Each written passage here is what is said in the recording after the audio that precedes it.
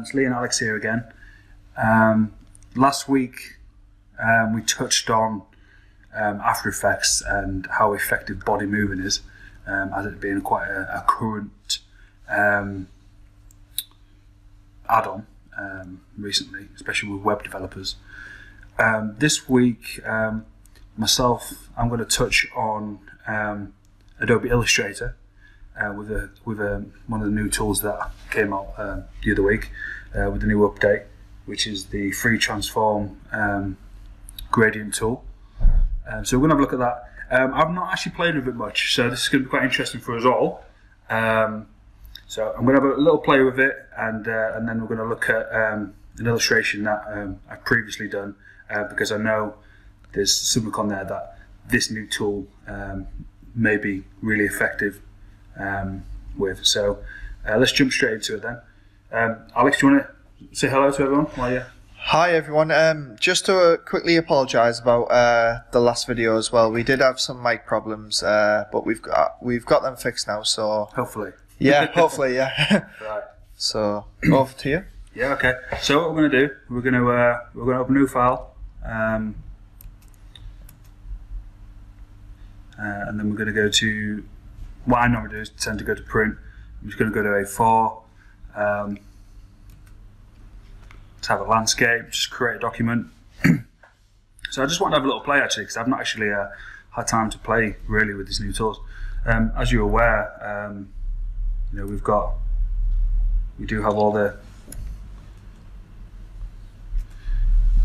have the other tools, the grading tools, as you've probably seen. So we've got the normal tools. Would you say this is like a beginner's tutorial, or? Yeah, I probably would. I mean, normally we go through kind of like pen tools and stuff like that. So we're going to go through the gradient tool. Obviously, you can find the gradient tool on the left-hand side, or there's easy access in the panel on the right-hand side too. So what's actually pretty cool is, especially with the CC stuff, is actually you can actually have full control on the gradient itself. You know, being able to move, and you can just keep striking down until you're happy wherever you want it, which I'm sure a lot of people are already aware of this kind of tool, to be fair. And then obviously you got the radial one that comes from the center, which is quite effective when obviously you just want to get a bit of shadow on something, you know. Yeah. Kind of like on our logo, we kind of use a similar sort of thing, the white on top of the canopy. Yeah. Kind of use a similar kind of thing. Now, what's pretty cool is that obviously there's a new tool, the Freeform gradient tool, which has come about, which I'm really excited to play with. So in this one, we can actually, as you see, if you've normally got colour in your document, it will actually automatically bring it into here. As we've got no colour, it's actually just giving us one solid colour. So what we can do, let's start off by the first option, which is the draw option, which is points. We can actually just drop in points wherever we want. I mean, we've had nothing like this really on any application. I mean, I've used a fair few effective programs, and this one is just really cool. Yeah. So we've put 5 points in there, and if you just double click, you can actually just choose any colours you want. Double click them again. Let's just add some colour in there, some different colour. Oh, and that blends the colour as well. Yeah, what's really cool about this is actually, so if we actually put some colours in there, I'll fill them out and I'll show you what's actually pretty cool. Let's go for yellow. What else would you like in there, Alex? An orange? Yeah, good old orange. Can't be an orange. So you see how it blends, and when you actually get quite close to another one, you see how it's turning around. Oh. So you can make some really cool, like if you're a very abstract kind of person, you can make some really cool adjustments with this. So let's just say, and another thing is, you see this little point down here? We can actually make it bigger. Yeah. I mean, the only downside is you can't make it massive. It's quite limited to the diameter that you can go now. So you can make some pretty useful things. So we've got some colour in there. And you can let's just take the overall, let's take the stroke off. So we kind of got this, and then we got, let's put a background on. Usually you wouldn't be able to do stuff like this very easily, would you? No. No. Quite limited with the gradient tools. So this would be quite useful if you were doing, I don't know, like, you know, like even text type. I always found it really quite hard with Illustrator, using the gradient tools on type. Yeah. With the compounds and stuff like that. So this for me is very useful because you can really control the way a gradient can go around a letter. Yeah. So say if you had like a C, normally if you just had a gradient, I'll show you what I mean. So if you had like, let's type something quickly. So C, for example, you put that.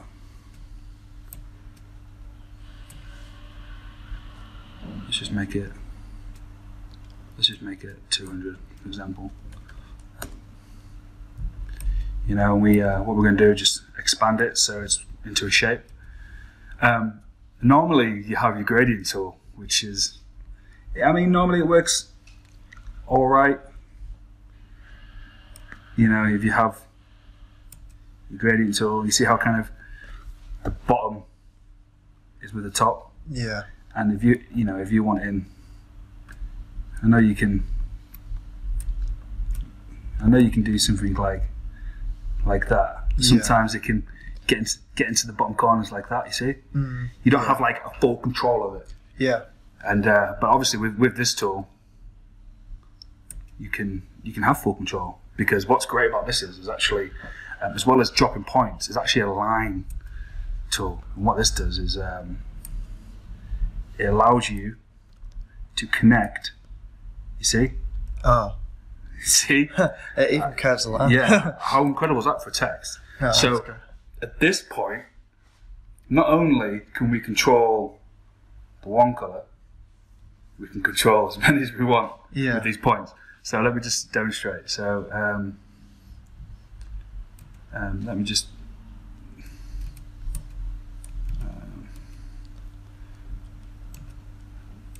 so I don't know where these points have gone, in fact.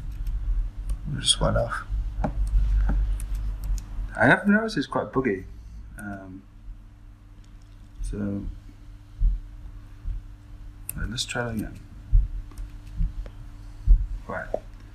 So we go from there, and we go from there.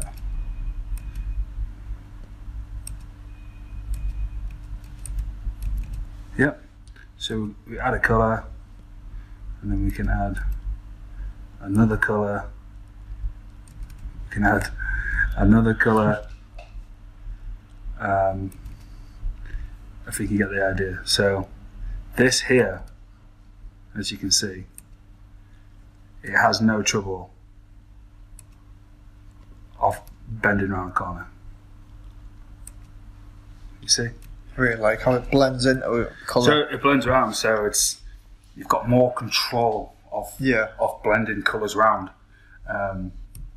which previously you didn't. So when it comes to making logos or branding and stuff like that, we can really pin down what colours we want. Obviously that's just an example, but that you can do, and that's with using the line tools on the new gradient effect. Brilliant. Yeah. To be fair. As well as you can use the points, just to drop points if that's the way you want to work, and you can kind of so and so, you know. So with that in mind, what are we going to do today? Well, a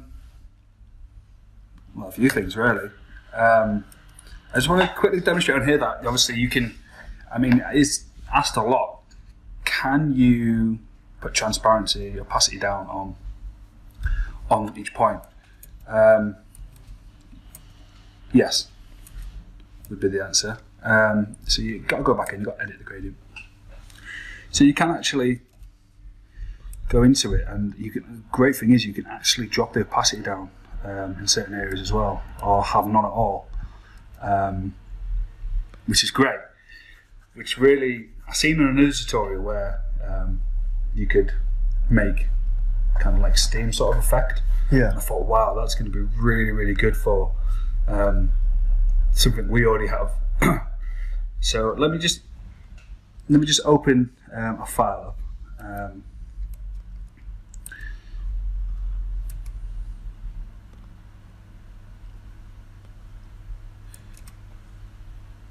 So we'll just ignore that. So as you can see here, we have illustration that we made a while back, which is for our current website. So we've got a daytime version and we've got a nighttime version. So on the nighttime version, as you can see, we actually have some mist. And when I was watching the tutorial, I actually thought, oh, that's really cool. I know we've got an illustration that has some fog on it. I wonder how effective the new gradient tool would be using the fog.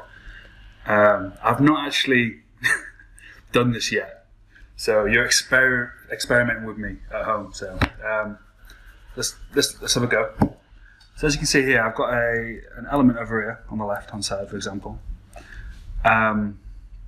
It's already at 25% opacity, so but it's quite blocky. I know it fits the illustration, and it's quite vector based. In that sense. It kind of fits the illustration, but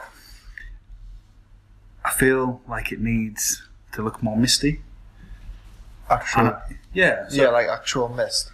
Well, try. Yeah. I mean, I've not tried this before, so it might not work at all. But with the new gradient tool, I've got a feeling we could probably do something quite effective. So as you can see, I've gone into the freeform gradient, and we've got lines. And we've got points. What I'm going to do is I'm going to use the lines and I'm going to draw right through here.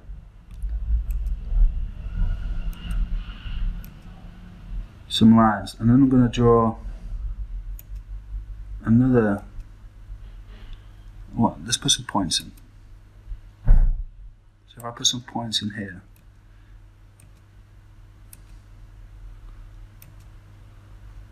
Put some points in at the bottom. You probably wonder what I'm doing. Yeah. What? Yeah. You look really confused, alright. So, what I'm going to do is I'm actually going to keep this straight line in the middle, just white, as it already is. Yeah. And the outside points, I'm actually going to take the transparency off. Oh, so that's how you're going to make that smooth edge. Hopefully. Yeah. So what it's going to do is just going to keep the white solid in the middle, but still at 25% opacity. So hopefully by double clicking these, I can actually just take down these edges. And you can move them about, so you can just keep taking them down, kind of that thing.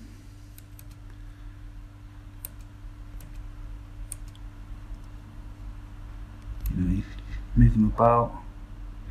Let's change that one down because that's still 100%. I mean, you can have like 10% as well, just different effects. Yeah. I mean, I'm actually just trying with you guys. So, again, just you can add more in there, as many as you need. And as you can see, I think it's kind of working. Yeah, you can see that really come through now, can't you? I think so. So let's just power through these, dim them down a bit. Let's make this one a bit bigger. So hopefully, see how that just takes the edge off and gives it more of a misty feel. So it's not, it hasn't got those sharp edges. You can see it all on the top there, the top left. It's took it all off. Yeah, completely. so looks really good. Let's try it. Let's try putting this on like 30%. This one on. Let's add one there. Put 10%. Yeah. Add another one here. I'm really going to enjoy this. I think. I think I'm really going to enjoy this. It opens up new possibilities, doesn't it? Well, look how much control you've got. Yeah. you can just drag and drop like stuff anywhere. It's amazing. It's actually really good. It's definitely a step forward. I I mean, now look, you see how it's beginning to. Yeah, no, that looks more realistic. Maybe we can just, you know. But I think you get the idea. We can just keep dropping them in, and then, you know.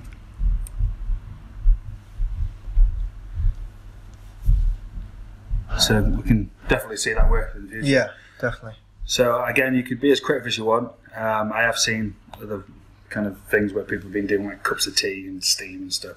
I just thought it would work really cool for a fog effect. Yeah, like I said, this was probably a beginners on like the new gradient tools, new what's happening. We are going to be doing tutorials on the pen tool and other shapes and outlines, etc. And my favourite, the Pathfinder tools. So just please subscribe to our channel and just get involved. What we're going to do next week? Maybe a bit of XD or dimension.